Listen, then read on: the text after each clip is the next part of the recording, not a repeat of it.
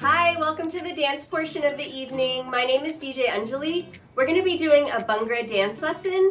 Bhangra is a folk dance from North India and Pakistan, and it's pretty high energy. You've probably seen it in a Bollywood film. So we're going to be dancing to Reshmi Dupatta by Ravi Sandhu and Ashok Gill, and I want to shout out my DJ, The Incredible Kid.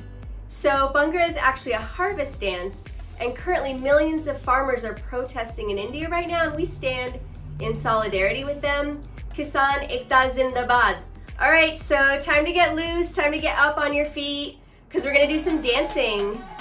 The kind of basic Bhangra step is just back and forth, like shifting your weight side to side. So we're gonna pull in at the elbow, like this. And this is like basic Bhangra, pulling in at the elbow, yeah. So it's a harvest dance, so I call these hands throwing the seeds. You're literally tossing some seeds. Let's try it with the song.